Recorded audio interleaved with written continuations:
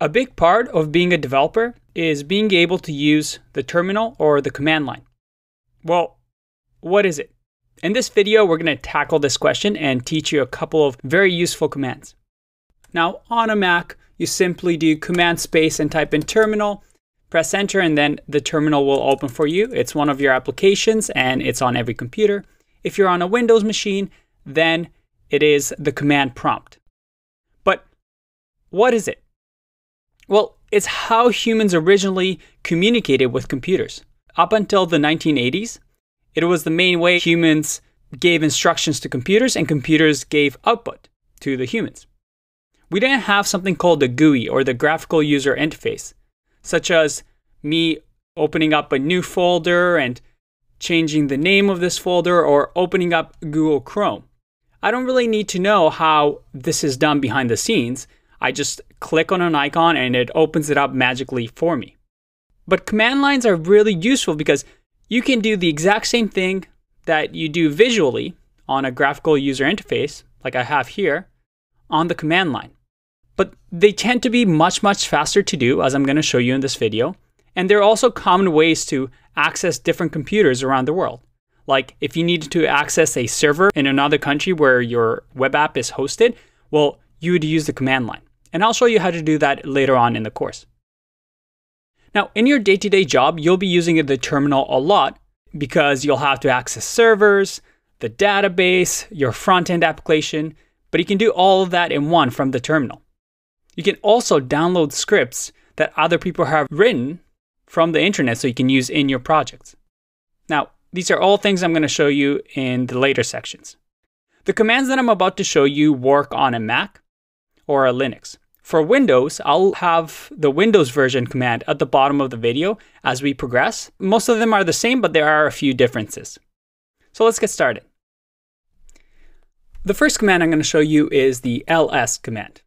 I simply type in and press enter, and it lists everything that is in my current directory. What is my current directory? Well, I do pwd for present working directory, and I see that I'm in the users. That's my username. So I'm in my username folder, and these are all the things available to me. If I do cd, then I can go into this. If I wanted to go to, let's say, desktop, I do cd desktop. And now, if I do ls, I see that I have untitled folder because that's the only thing on my desktop right now. I can also do cd ... and this brings me back to one directory up. I can also do clear to clear up my terminal and have a nice fresh slate. There's a short command cd/, and this takes me to the root directory. If I do ls, I see that I have applications, library, system, users. That's the root directory of my Mac, essentially my Macintosh HD. I can also do cd squiggly line, and this takes me to the user directory. Let's clear this again. And if we check where we are, all right, let's change this untitled folder to something like test. Okay, let's say I'm in the user directory right now. I wanted to access desktop and then the test folder. I would simply do cd desktop and then test. And now I'm in the test folder, but there's nothing in there. So one thing we can do is I can say open dot, and it opens the folder that we're currently in. Okay, we're in the test folder. Now, if I just put this to the side over here so you can see, I can say make directory, which is make a folder, name. So name here will be whatever I want the folder to be titled. Let's just say this folder would be called web app. Did you see that? Now web app shows up in my folder. Let's change the view here so you can see it better. There you go. If I do ls now, I see that we have the web app folder, and as we know, we can go into it. And let's double click here to see what we have. We have absolutely nothing. Well, we can create a file in here by saying touch and the name of the file. So let's just do index.html. There you go, index.html. Now, what if we wanted to open this index.html? Again, we just do open, and the dot means we open the folder we're currently in, which is here. But if I do open index.html, it opens the file for us. How cool is that? But index.html is pretty empty right now. Wouldn't it be nice if we can open Sublime Text from here and add something? Again, you can do that with open. You put in A, so line A for application, and the name of the application. So Sublime Text. Close the double quotes, press enter, and look at that. I have Sublime Text. But if we wanted to do application Sublime Text and open the index.html file, we just do this. And now I can say HTML, and we'll just say, hello world. Save that.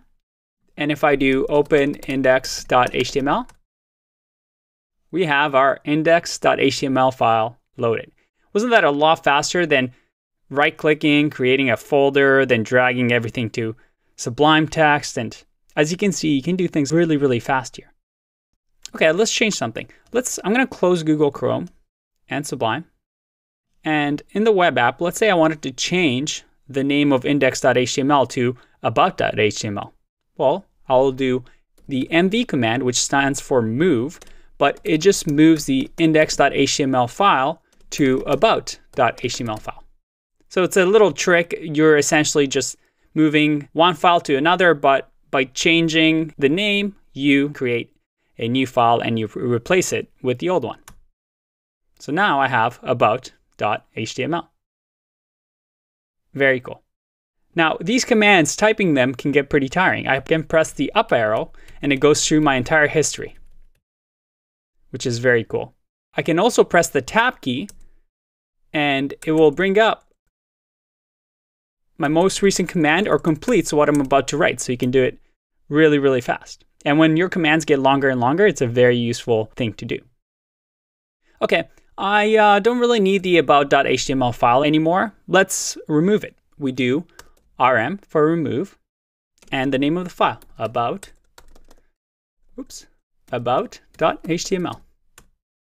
It's been removed. Perfect. Now, what about the web app file? We can remove that as well, but if I just do remove web app, well, it's not going to work. First of all, if I do ls or present working directory, I'm in the web app folder, so I need to move back to the test folder. Let's clear here, do cd. Now my present working directory is, I'm in the test, so I can remove web app by doing remove web app. But rm only works for files. To remove a directory, a folder, you need to do rm and then use the R option and then the folder name. In our case, it's the web app. There you go. It's gone. And with that, you know what? We can remove the test folder as well. We can go back to our desktop and then do remove our test. There you go. It's gone. And one last trick. On a Mac, you can do this.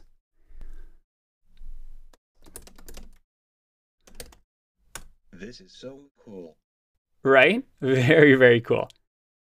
Okay, as you can see, you can have a lot of power with the terminal, and I want you to get used to writing commands on here. And from now on, try creating files and folders this way.